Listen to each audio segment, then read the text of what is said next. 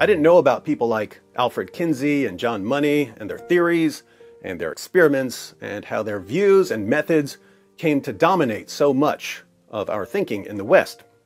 I didn't know that every child who decides to transition generates, on average, $1.3 million for pharmaceutical companies. A few years ago, when the biggest companies in the world started tripping over each other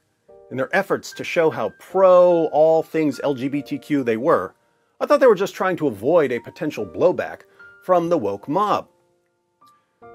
But if pushing gender ideology on children is just an easy way to get more of them to transition,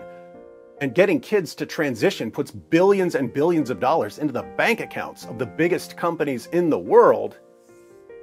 that would seem a bit more diabolical, wouldn't it?